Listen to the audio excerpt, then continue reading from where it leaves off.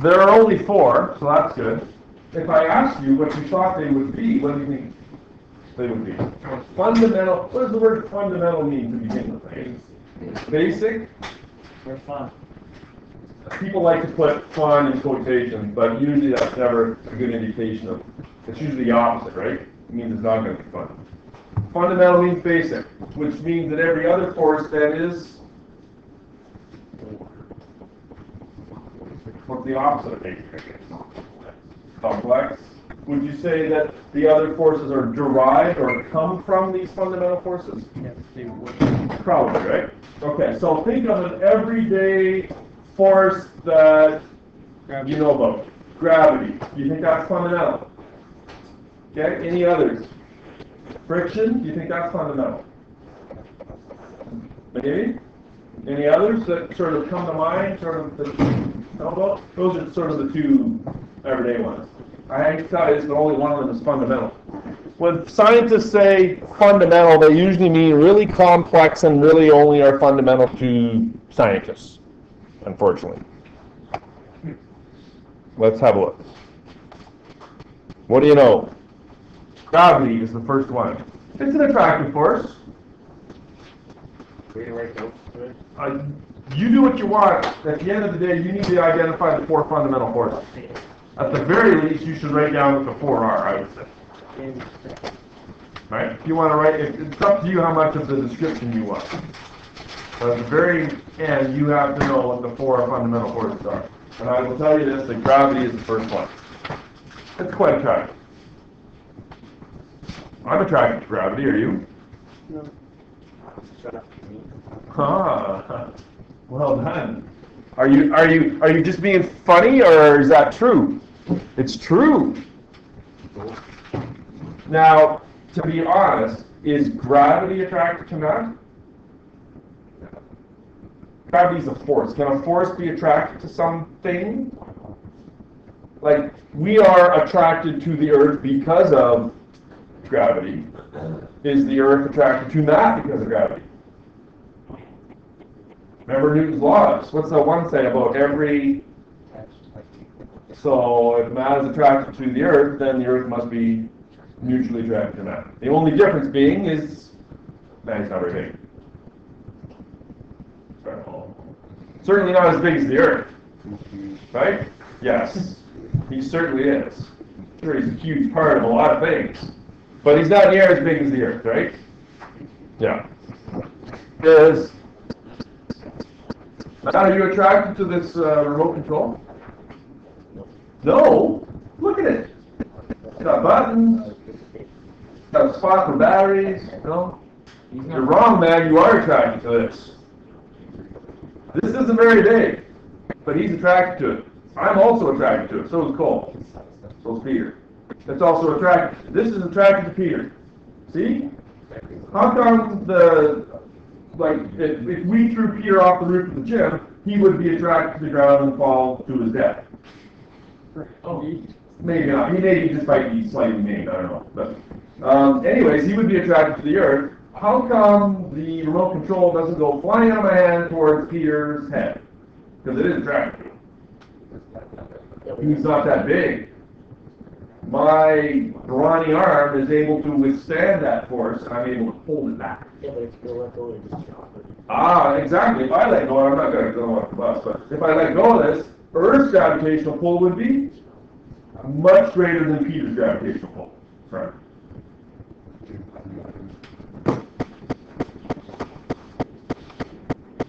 It exists between all objects, as I've outlined.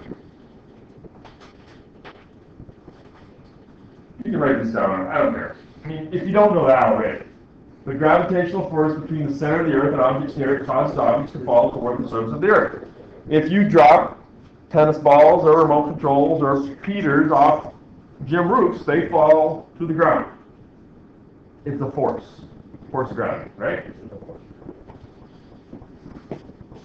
We will spend probably about 2 weeks talking about gravity in about 3 weeks from now, in a month or so. Okay, gravitational fields. Everything is attracted to the Earth. Even Australians. Nothing against Australians. I lived there for a year. But if you're an Australian, you have no internet. If you're a really tall Australian standing at the bottom of the earth, you're still attracted to it, right? Does that seem like a weird, like, if you stop and think about it, how come they don't fall off? Gravity pulls them towards the center. They don't think of themselves as being upside down. They think of us as being upside down. Everything's attracted towards the center of the earth. I think you get that, right? How much of that do you need to write down?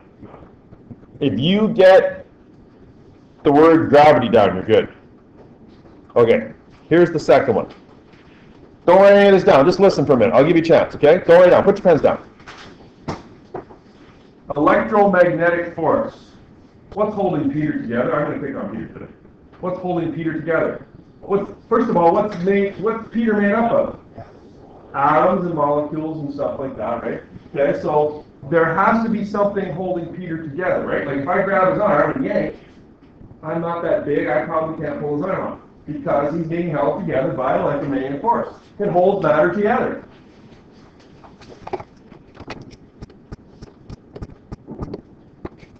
By providing the force that binds atoms into molecules. He's like, what's the, 78% water? Is that what you're, something like that? I don't know. I'm not a scientist. Well, maybe I am. Anyway, 78% water, hydrogen and oxygen molecules stuck together by the electromagnetic force. It's the force between particles of opposite charge. It's quite attractive too. Positive and negative, protons and electrons, you know this from grade 9, attracted to each other, right? And the force between particles of the same charge is repulsive. Ooh. Right? Peter's positive protons don't like each other. Write down what you need to. Don't spend a lot of time on worrying about this. Okay, so now have you ever thought about zipping around the outside or all those electrons, and in the middle of, like, say, I don't know, a fluorine atom, fluorine's number 9, it's got 9 protons. 9 protons, all positively charged. I thought they didn't like each other. Positives don't like other positives.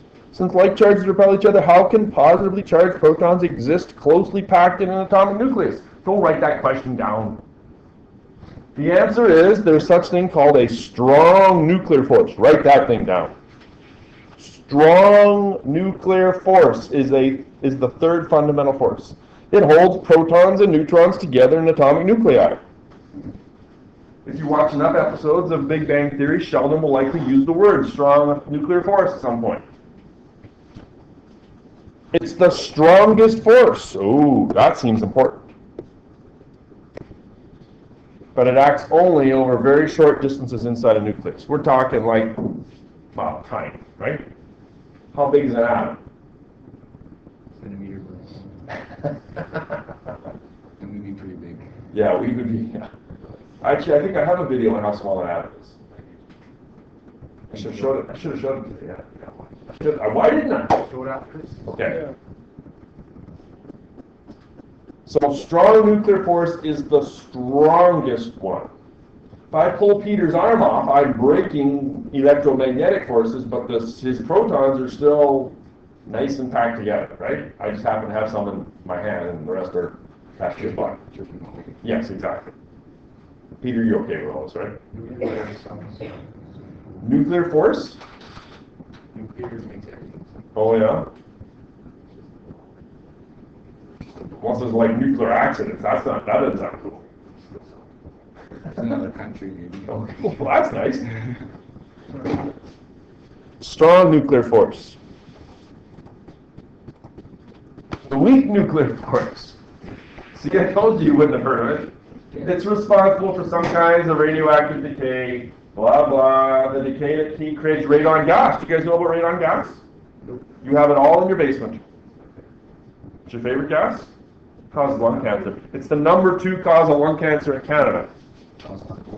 It's not a good thought. No, it's not a good thing. We all have it in our basements. I tested mine a while ago. It's extremely high.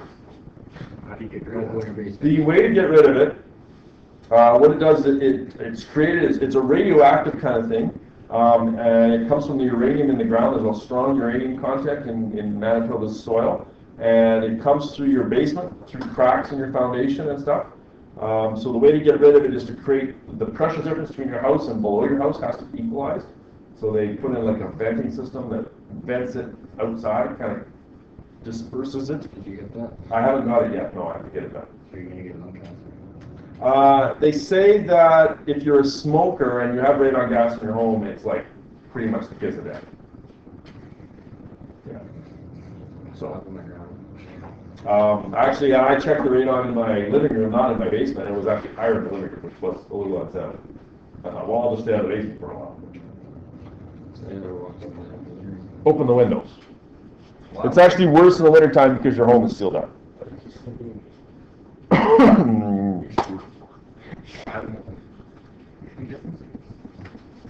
Sleep with the window open. Yeah, get your radon tested. Wait, you're gonna get. It's the long acting. It's like you're like one night in a basement with radon gas is not going to kill you. It's prolonged exposure. You should probably get it checked. Yeah.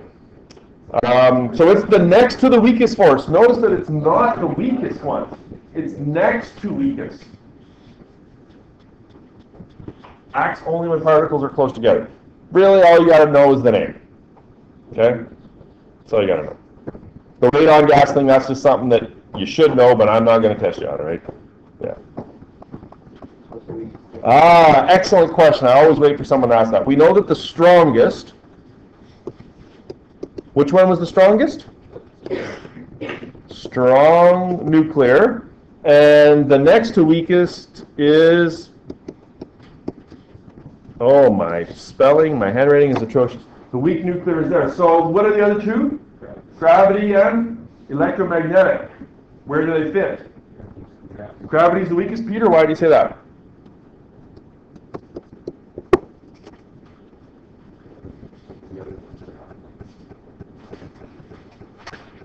Allow me to demonstrate.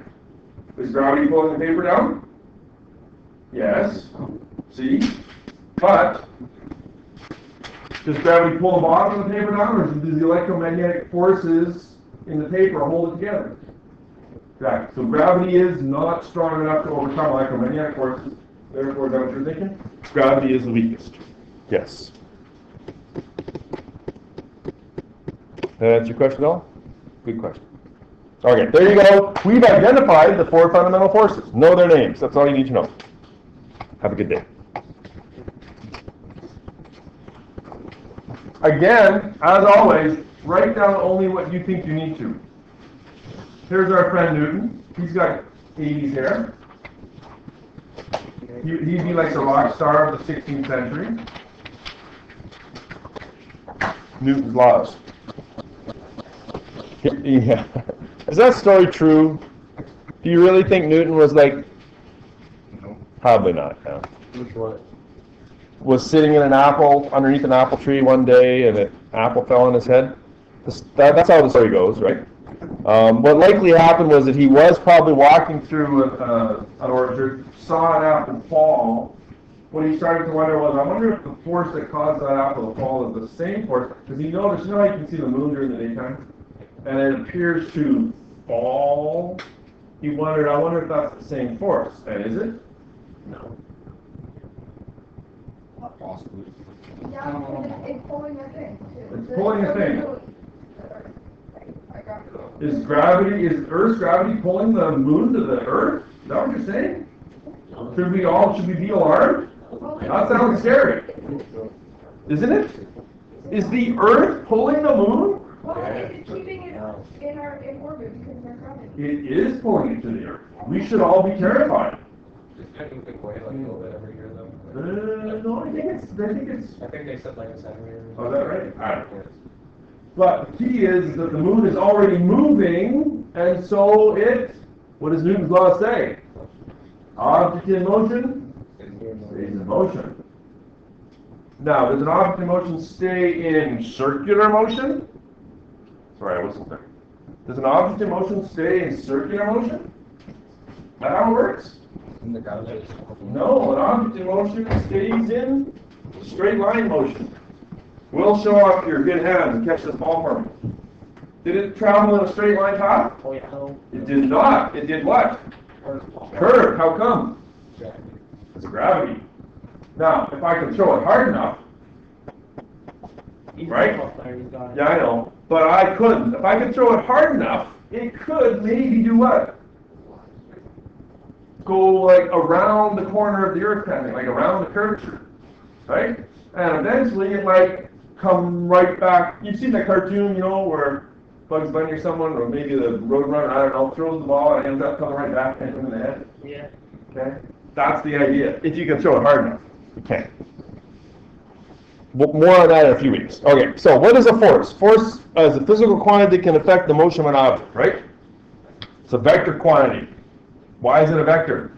Because it's got magnitude and direction. Oh yeah, right? Remember? The super evil criminal vector committing crimes with both size and magnitude? So yes, any force needs a direction. Just like a teenager, a force needs a direction in life. It's a vector quantity, so you need to apply a direction. Sometimes those are shown by positive and negative, that's all. Okay, so Isaac Newton was the first person to clearly describe the relationship between force, mass, and motion. You don't need to know that, that's the fact, right? Newton's laws of motion apply not only on Earth, but they are true throughout the universe. They are, in fact, universal. In Interstellar, when Matthew McConaughey, I think, right? Am I right? Goes to the other world, is he applying Newton's laws out there? Yeah, universal, right? When he pushes that guy over the edge there, because the guy's been living on that planet for what, like 10 years or something by himself, and he's going a little crazy? Spoiler alert, sorry about that. Yeah. Interstellar. Who was there? Was it you? Did you sit behind me? Yeah. Bill comes out of the movie and he's just like, oh. I could see that his head hurt. That's how mind-blowing he was. It was pretty good, yeah. Okay. These are, when I said fundamental forces, you were likely thinking these things. Right? You don't necessarily need to write that list down, but just be aware these are the kind of forces we're going to be talking about for the next couple weeks. Buoyant force. Should you write it down? I don't think so. Look at it? Yeah. When you go swimming, maybe, you know, and you're floating, maybe the first thing you do in swimming lessons, you put lifeguards in here, and you teach kids how to float, you're using the buoyant force. Is there a buoyant force here in the air, in the room? Yeah, because it says fluids. Air is a fluid, too. Elastic force, produced by stretching, compressing, or twisting an object. When I fire the tennis ball down, it compresses and bounces back up at me. Okay, that's an elastic force. Electrical force, produced by the interaction between charged particles. Frictional force was one that someone thought was a fundamental. It's produced when one surface moves over another. It's actually based on gravity, because they're so close together. Gravitational force is a fundamental, produced by the attraction between two objects, acts downward on Earth. Magnetic force, produced by interaction with at least one magnet and another object. All of those are based on those four fundamental forces. And there's lots more as well. Those are sort of the main ones. The only ones you're really going to be really concerned about might be, well, certainly this one. That one's going to be, those two are there are going to be useful a lot. Just everyday common ones. Okay. Newton's first law of motion. Now, when elementary school and junior high science teachers explain Newton's law, they sort of trim it a bit. They simplify. I'm simplifying it for you. As you go on, you'll learn Newton's laws sort of in a little bit more in-depth. Here's today's version. If there is no force acting on a body, it will continue in its state of rest or continue in moving along a straight line path with uniform speed. Blah, blah, blah, blah. What's the old version of that? An object in motion will stay in motion. It's known as the law of inertia. I'll pause there. Most of you don't believe this, by the way. I'm going to prove that over the next couple of weeks. My goal is to get more of you to believe it. Most of you can say it. If I say Dylan, an object in motion, Dylan will say, exactly, well done. If I say an object at rest, you will say, it stays at rest. People get that. They memorized it. but they don't truly believe it, or they don't truly understand what it says. And that's because it goes against everything that we see in everyday life.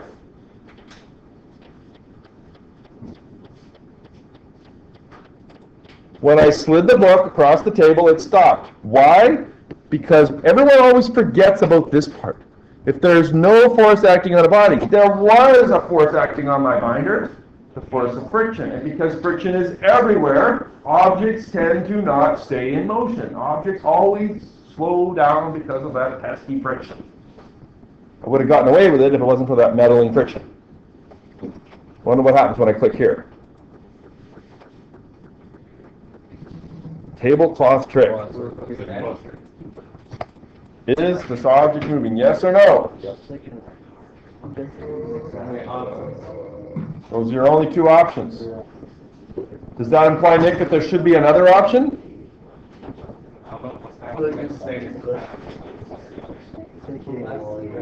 These are my junior high glasses. I can always count. It's amazing. Every time I put them on, I say that. And there's always someone that goes, really? It's so much fun. Okay, one person left. Who is it? It's yes or no, man? Yes.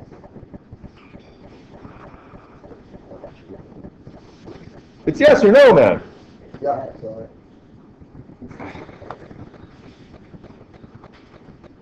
Most people said no. Nick is sort of on the right lines here because there's another option. You're not going to like this, but I set you up. Because the correct answer is, it depends. That's what you said. Who said that? He did. That's why I needed more information. If you said that to yourself, congratulations, you understand Newton's laws. Because, what did Newton's laws say? If there's no force acting on a body, it will continue in a state of rest, it will stay at rest, or will keep moving, right? If there's no force acting on a body, is there a force acting on this body? Well, yes, there is. But what the law really should say is if there is no net force. If the net force on the object is zero, there could be a gazillion forces as long as they all add up to zero, then the object will continue in a state of rest, like the objects in the tablecloth trick, or continue moving along a straight line with uniform speed. So the answer to this question is not yes or no, Maybe. it's maybe. So no, everyone's right. No, and I set you up, and it's so that we can get into this conversation. I'm not expecting you to get it right there, because the right answer wasn't even provided for you.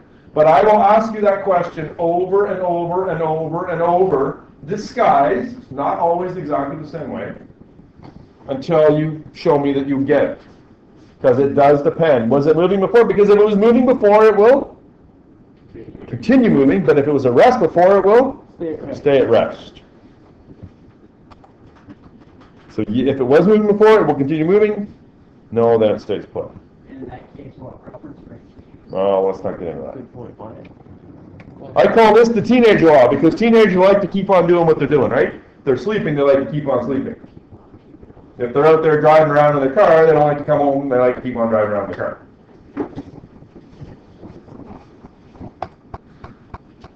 Newton's second law of motion isn't near as much fun. It's lousy. This is the one, the F equals ma one.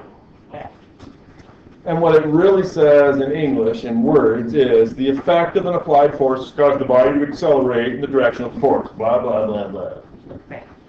The acceleration is in direct proportion to the force and in inverse proportion to the mass of the body. Newton's second law. It's the F equals ma one. It's the one that teachers like to give you problems on and you solve them. You take mass and times acceleration. I'll let you write it down and I'll explain. Hey, if you throw something in space, does it keep going until it hits something? Yeah. It keeps going in a straight line until it encounters a gravitational field. Because just like a ball that I threw you, right, it's curved. Yeah, well, let's think about the comets that come back every 86 years, right? They are they're still in that gravitational field, so it's not a straight line path. For it to be a completely straight line path with constant velocity, you'd have to be literally in the middle of interstellar space where there is nothing. And like, I mean like for gazillions of kilometers. Because there's always going to be some sort of gravity, right? Stars are huge, right? I mean, Pluto is orbiting the sun. How far away is Pluto from the sun? Like, mind-blowing distance. Kind of still in that gravitational field. There's even bigger dwarf planets further up. Yeah, that are still orbiting the sun. So, yeah. Does anyone know what this funny-looking symbol here means? You've probably seen it in math, maybe. No, that's not infinity. Infinity is the closed one. It's a good guess, though. It means proportional to. The acceleration is direct proportion to the force, and an inverse proportion, that's what. Math teachers love to talk about that. No one really understands what they're talking about, right? What does proportion mean? It means sort of like related, right? Direct proportion, right? Your lifestyle is proportional to your income. If you make a lot of money, you spend a lot of money and you have a lavish lifestyle. If you don't make a lot of money, you don't, well, generally people don't spend a lot of money, right? The acceleration is direct proportional to force. In other words, if I apply a really big force, the acceleration will be really big, and it will accelerate really fast. If I apply a little teeny tiny force, no acceleration at all. But the acceleration is in inverse proportion to the mass. In other words, if it's a really big object, the acceleration is really small. Inverse proportion. So small, does it keep accelerating? No, it keeps going in a constant motion, right? Once there's no more force, no more acceleration. Really good question.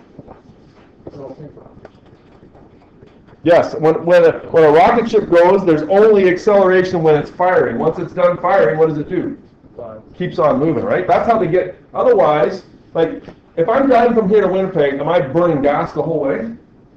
How come? Control.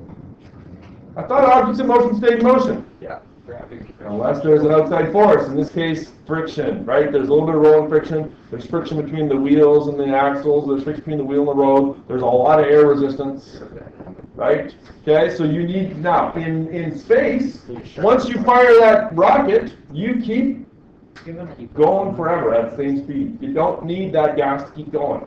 Really good point. And didn't have any more fuel, so it just kept going. That's why those space seats got them little air things that go over. In other words, I explained this already. In other words, the more force, the more acceleration, less acceleration, same amount, no relationship whatsoever. Kind of like my junior high years. Well, I guess, look at the glasses you were wearing, right?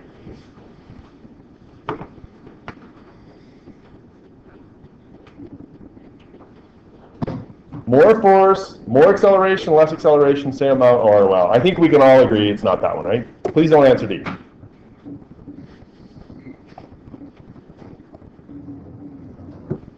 A, B, or C, Peter?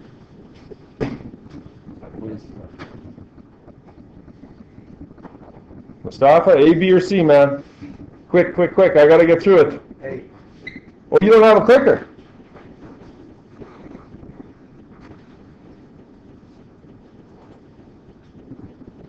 A. Bigger the force, the bigger the acceleration. That's what direct proportion means. Someone answered D?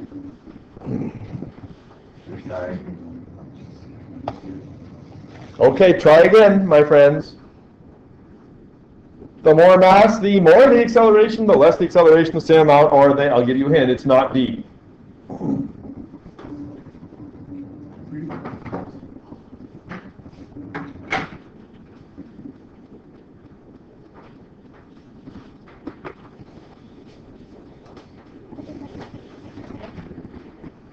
Quick, yeah? B? No. Correct answer? B. The more mass, the less acceleration. Big objects are hard to move. Think about Lucas on the line, right? He's a big guy. He's strong. He's hard to move. right? You're not going to put, I don't know, one of those little grade 9s on playing center. Nate. Yeah, Nate. I can make fun of Nate. You're not going to put Nate on the line. He's easy to move. Put him outside where he's quick. Okay, so in addition to those things, you sort of got to know if a force applied to a body at rest, the body will begin to move. Yeah, big surprise there, right? If I pushed on my binder, it moves. Ooh. Call the herald. If the body is moving in a straight line and the force is applied in the direction of motion, the body will accelerate. If it's moving already and I push it more, if I step on the gas, it accelerates.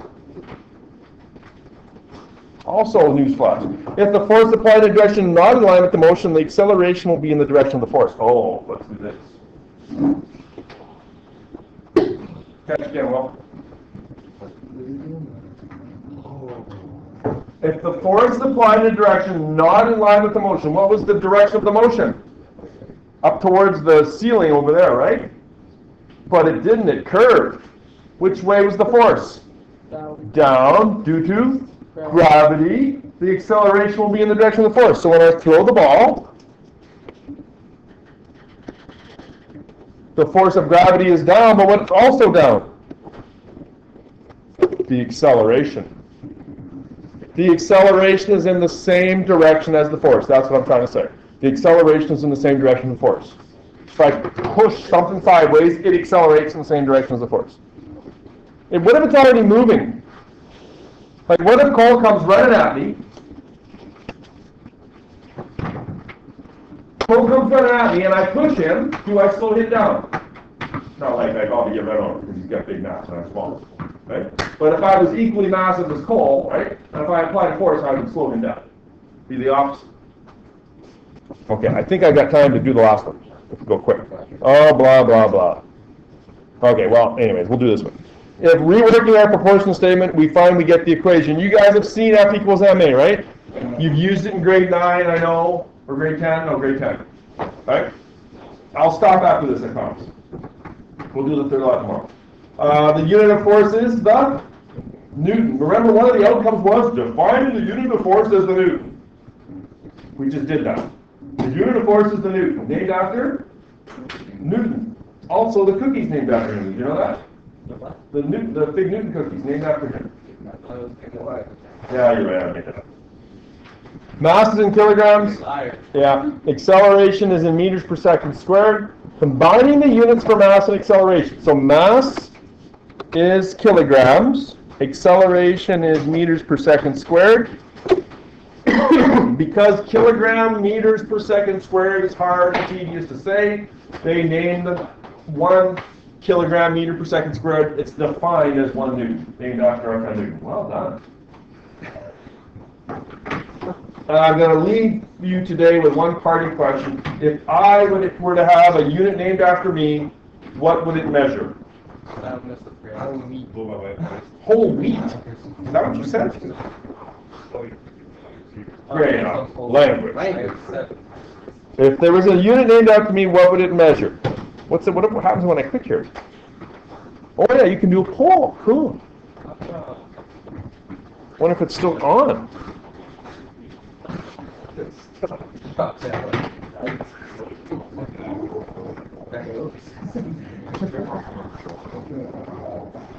Oh. I don't know what any of this stuff means. Over a year ago, you remember paper accent, right?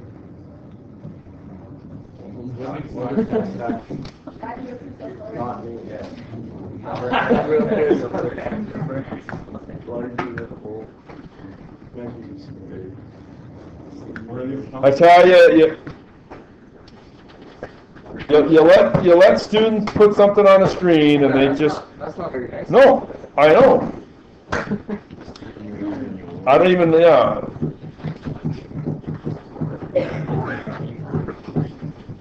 Very disappointing.